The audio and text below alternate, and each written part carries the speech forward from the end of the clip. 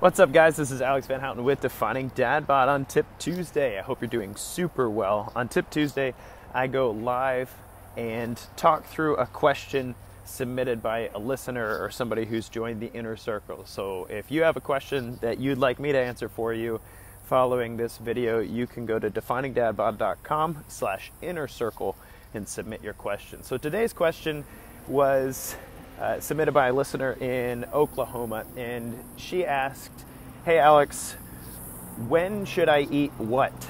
And I was like, wow, that's a really broad question. How about we narrow that down a little bit? So when I asked her to clarify a little bit deeper, she said, I'm especially interested in what should I be eating before my workouts and after my workouts to get the best results. So I've got a bit of insight into this, obviously from a training perspective, but the question, as most questions are, is pretty nuanced. The first thing I would say is that it really depends on two things. One, what phase of training are you in? Okay, that really matters. What phase of training are you in? And we'll talk about that in a second. And then two, how well are you regulating your blood sugar? So those are the two questions, and they're actually kind of related, so we'll talk about how they're related in a second. So phases of training, if you've not followed the show, then that means that you might not be familiar with phases of training. I would highly recommend you go check out, I want to say it's episode 13, and it's called Unlocking Your Workouts Potential. So I talk through the phases of training for the average person and for the athlete, and how those kind of stack on top of each other. And the idea of phases of training is that there are certain ways that you train in order to create certain adaptations. So there's a certain way you should lift and do cardiovascular exercise to get better at burning fat as a fuel source, for instance.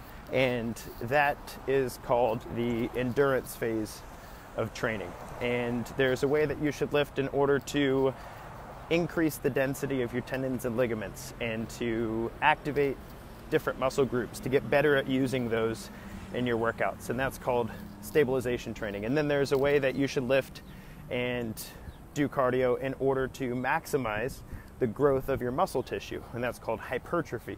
And so there are different phases of training that result in different adaptations. Remember, our exercise is more than just burning calories.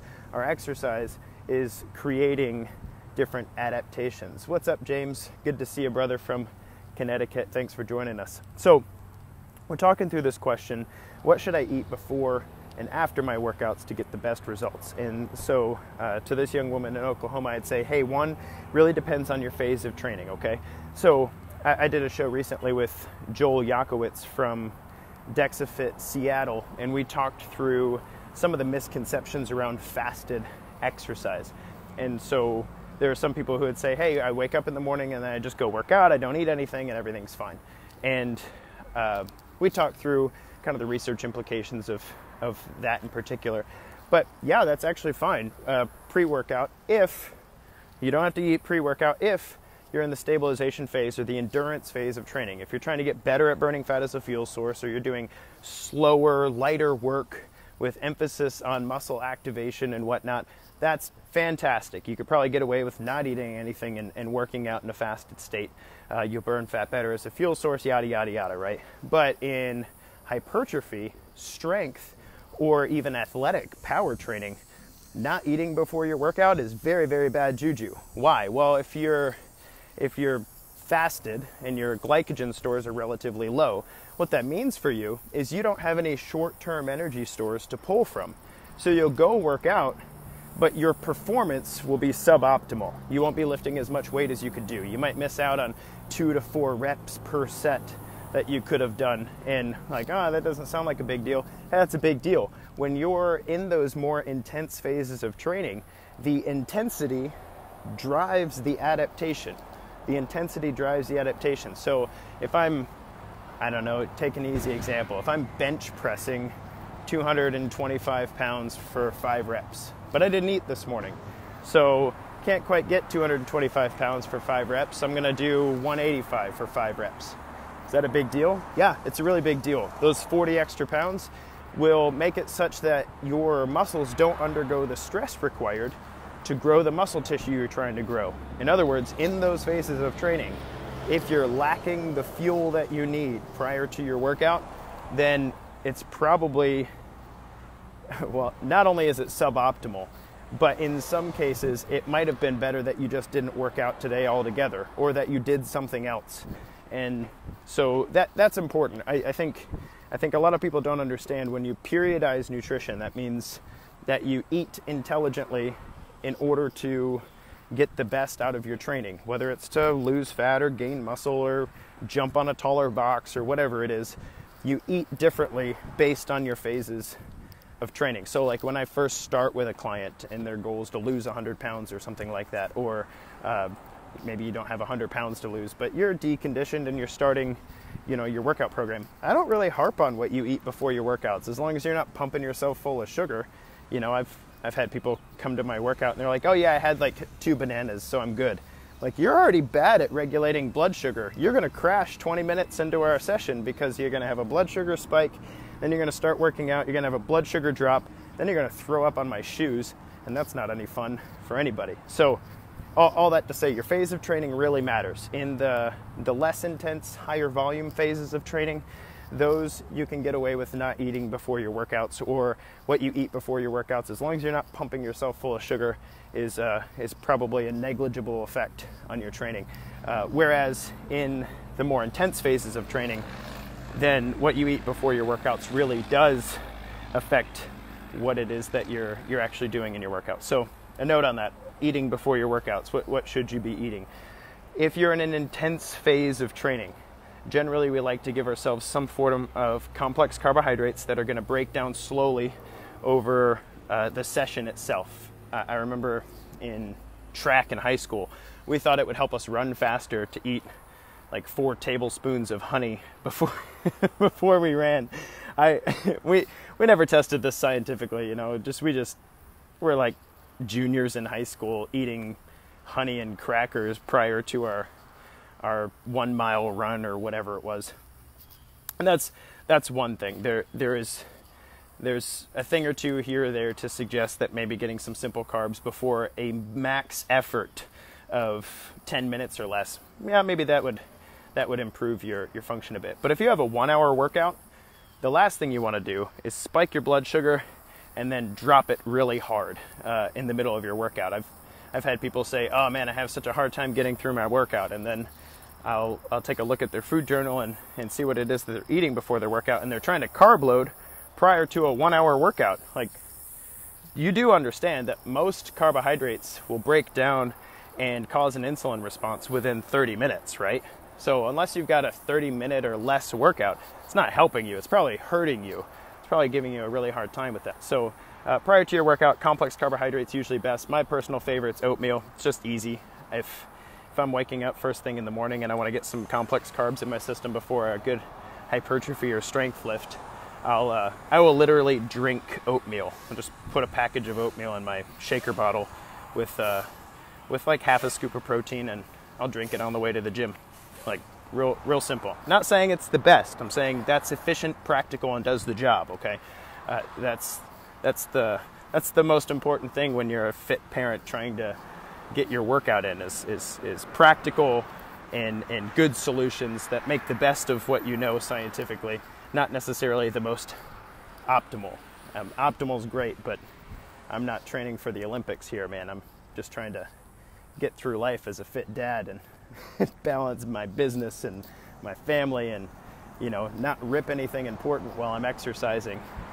So anyway, all that to say, your phase matters. If you're in the earlier phases of training, you probably don't need to worry too much about what you're eating before your workouts, as long as you're not pumping yourself full of sugar.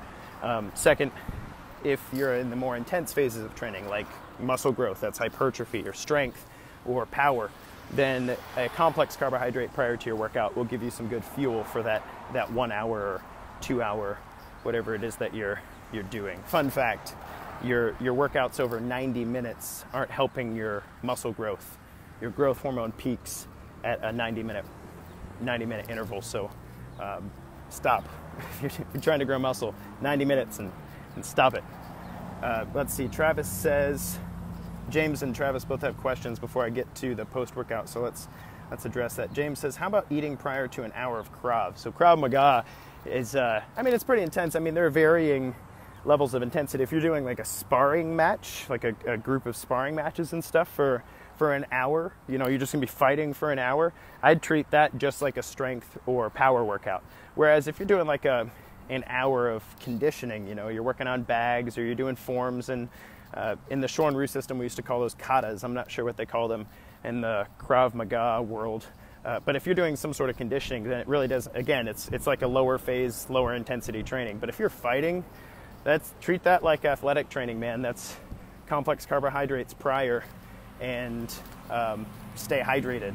And I don't mean Gatorade, okay? Like your Gatorade is almost as much sugar as it is water. That's an ignorant statement. But my point is, you don't need a whole bunch of sugar to get through that. Just stay hydrated. Great question. So Travis says, I've always heard to carb load the night before a big event. Is that helpful? It depends on the event, right? And the research isn't very clear about whether or not that's helpful. So if I'm running, let's say I'm doing an obstacle course race. Let's say I'm doing a Tough Mudder. That's a very, very long obstacle course race. That's an endurance race, okay? And carb loading, the idea is that somehow if I consume a bunch of carbohydrates, I will store a good amount of carbohydrates, and therefore, when I hit my event, then I'll have all the carbs I need to go through the event. Well, I've got news for everybody. You can only store, depending on how big you are and how well you've trained this in your liver and muscles, you can only store between 1,500 and maybe 2,500 calories of carbohydrates, okay? It's not a lot. Fun fact, if you're 10% body fat and 200 pounds, that means you have 20 pounds of fat on you. There's 3,500 calories in a pound of fat. That means that really fit dudes have somewhere around 70,000 calories of fat available. So the idea of carb loading is kind of silly, because it's like, oh, I'm going to store up a bunch of energy so I can go run my race or do my thing. And it's like, you know, if you just kept your blood sugar stable, you have enough energy in your system to run across the US. Like, you wouldn't have to eat anything if you could just actually tap into your fat stores. So to the question, Travis, it's a common anecdotal thing from the time of when we were starting to understand what role carbohydrates played in sports nutrition. But the smarter we get about endurance events, especially, the more we understand that it's about keeping the blood sugar stable, not necessarily storing a whole bunch of carbohydrates so that, you know, we can get through the race with maximal energy. And there's a few supplements that are helpful with that. Some people have, you know, feeding regimens during their races and stuff. People who do like really intense triathlon training, they actually have a schedule around, you know, I have to eat at this mile and I eat only this much of this thing, and that's really ninja. But to the point, I always like to say, you eat how you trained for an event. That's how you eat. If you didn't carb load every night before all of your runs, or you didn't carb load for your obstacle course training, you didn't carb load for your workouts and stuff, then don't carb load for your event. Okay, you're asking your digestive system to do a lot of things for you, and you're asking your blood sugar regulation system to do a lot of things for you that you didn't ask it to do in training. As close as you can keep your event to how you did things in training, that's what you should do. And if you want to experiment with carb loading, you should experiment with carb loading while you train, not the night before an event. So great question, I appreciate that. So the young lady's question was from Oklahoma. She asked, what do I eat before my workouts to get the best results? I hope I've given you a couple ideas around that. You know, the last thing I didn't say about that was about digestion. When you work out, you're stressing your body. It's a sympathetic nervous system response. And so what happens is your body moves all the blood in your bloodstream toward your extremities. That's a good thing. You want that to happen. It's you know, how you fight mountain lions or run really fast, right? But what that means is it moves the blood away from your digestive system. So you don't want to eat anything, you know, within an hour of your workout that's going to require a lot of digestive effort. So a complex carbohydrate's not bad. That breaks down in your mouth and then breaks down the rest of it in your stomach via stomach acid. It's no big deal. But eating like steak and eggs or an avocado and peanut butter, or really high fat, high protein, complex foods, that asks your body to handle a lot of digestion while you're working out. And that's just not conducive to the whole digestive process. Moving blood away from your digestive system while it's trying to break down eggs, for instance, isn't going to help you with your workout, first of all. But second of all, it might leave you with a stomach ache. We learned this anecdotally again in track in high school. You eat a big, I had my lunch period was moved to like 1:15 or something, and then we had track practice right after school, and I learned the very first week of my senior year of track practice, you can't eat a big lunch an hour before doing sprints, or at least not with my coach, man. I only threw up twice, and well, you learned that real quick. Plus, school pizza is not very palatable to begin with, but that's another story. Probably shouldn't be eating school pizza either. This is actually about the time that tomatoes became considered a veggie. Anyway, that's a rabbit trail. Tomato sauce, not tomatoes. Tomato sauce legislatively became a veggie. So, sad day for Americans everywhere. All that to say, pre-workout really matters if you're in the higher intensity phases, not quite as important in the lower intensity phases. What about after workout? I have a special spot in my heart for the post-workout nutrition question, because I remember when I'd been training about 3 years, and I had a client who was working to lose about 45 pounds or so, and we lost about 12 pounds together, and she kind of stalled. She stalled after about a month or so. She stalled in her workouts, and she's like, I'm not understanding why I'm plateauing. And I'm like, well, keep a food journal for me, bring it in, we'll look at what's going on. And she had chocolate milk in her food journal, and I was like, what in the world? Chocolate milk? Like, when is that okay? She goes, oh, I heard on the news that chocolate milk is the best thing to drink post-workout. And I had read the study, not just heard it in the news, but read the study, and it was on NFL Combine players. And the question in the study was, if we compared all these different things you could have right after a workout, what one helps you recover best? What's the best protein to carbohydrate ratio in a post-workout food? And it was, for NFL Combine players, they saw less delayed onset muscle soreness, better performance the next day, better sleep quality, all those things if they had chocolate milk after their workouts. Chocolate milk has about a 4-to-1 carb to protein ratio. And so this study went, to the news and stuff. This was before Facebook and social media was really huge. It went everywhere, and it was like, chocolate milk, the best post-workout drink you can have, or whatever. And I'm like, hey, okay, look.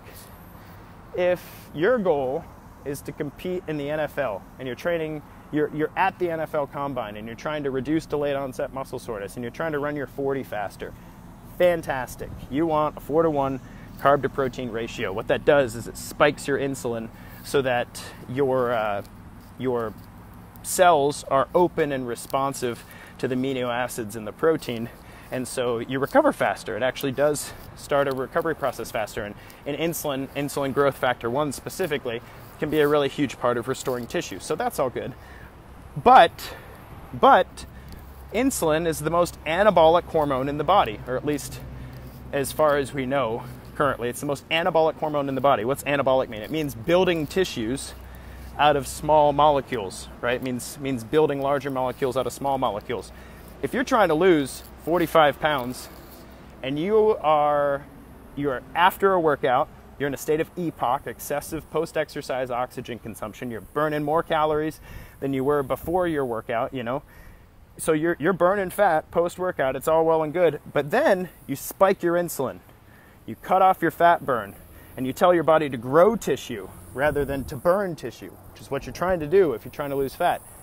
Then chocolate milk post-workout is a big no-no. That's a bad idea.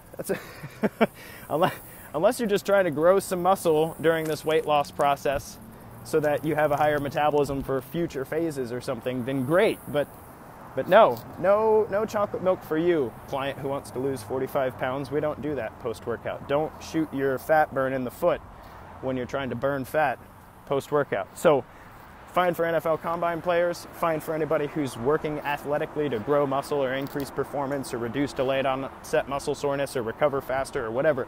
But bad for you if your primary goal in this phase is to lose fat. So all that to say, what should you eat post-workout?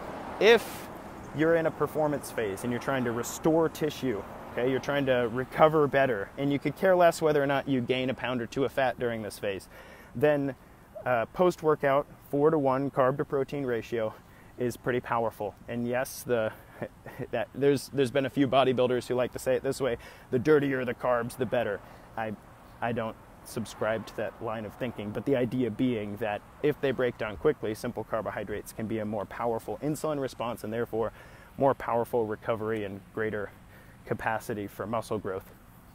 So that's that. If your goal, on the other hand, is to lose fat, it's your primary goal and the primary goal of this phase and that particular session of training, and you're trying to make the most out of your fat loss while also recovering, then it's probably best to either limit your carbohydrate consumption post-workout or consume only complex carbohydrates post-workout, and then a little bit of protein and a little bit of fat as well. The fat will help to mitigate the hunger response. So some people work out really hard and then an hour later it's like they're starving. And when you feel like you're starving, you don't eat chicken and avocados. You eat, well, everything but probably. Most people do. When you feel like you're starving, you don't stick with the program. You eat all kinds of stuff. But anyway, the little bit of fat will mitigate that hunger response, and then the protein will actually help the recovery process. Even though fat loss is the goal, you still need to recover, and so the amino acids in your bloodstream will actually foster better recovery. So I've said a lot of things here. Let me summarize for you. So to the woman who asked, when do I eat what?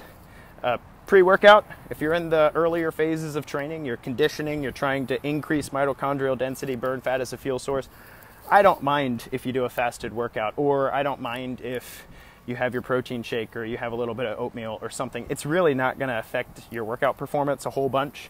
And as long as you're not pumping yourself full of sugar or eating a very large meal, it's not going to make much of a difference one way or another.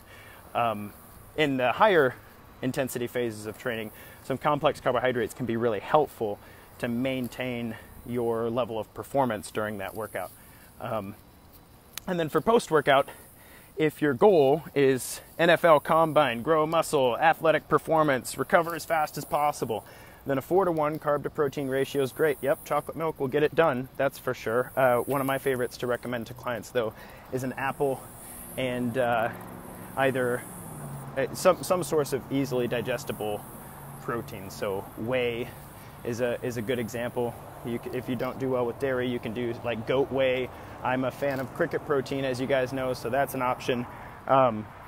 Anyway, so that's a good way to do things with that 4-to-1 carb to protein ratio without, I don't know, eating dirty carbs. And then the second piece of that is, if your primary goal is fat loss, steer away from the 4-to-1 carb to protein ratio. You don't need to be modulating your insulin up right after your workout. You might recover quickly, but it's also going to shoot the whole trying to lose fat from my post-workout metabolic spike in the foot. So don't do that to yourself. Thanks for the question. That was excellent. I appreciate you. Thanks for listening to the show and submitting that. And to anybody who's listening who wants to dive into this Tip Tuesday stuff, I formalized the process for submitting questions. Since I started this, a lot of people have reached out and whatnot. You can go to definingdadbod.com/inner circle, and there's an opportunity on there to fill out the form and submit your question, and I'm happy to tackle it on a Tuesday. So thank you guys so much for listening. I hope this was helpful and powerful for you, and this has been Alex Van Houten with Defining Dad Bod. Until next time, guys, kick butt, take names.